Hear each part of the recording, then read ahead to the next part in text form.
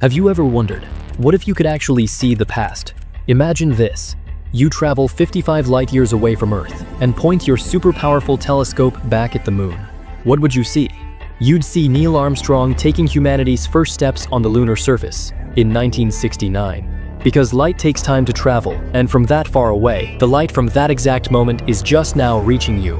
Now go even farther, say 4,600 light years away. Aim your telescope at Earth again, and you'd witness something incredible. The ancient Egyptians building the Pyramids of Giza. The hammering of stones, the sweat, the civilization rising, all playing out in real time for you.